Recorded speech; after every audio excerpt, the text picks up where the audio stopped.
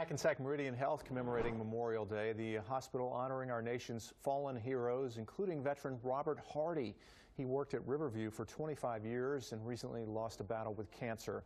Today, team members presented his family with a flag.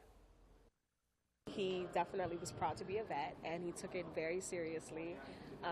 He took really a lot of pride in participating and helping to put on the Veterans Program. So for them to honor him today, it was, it was a big deal.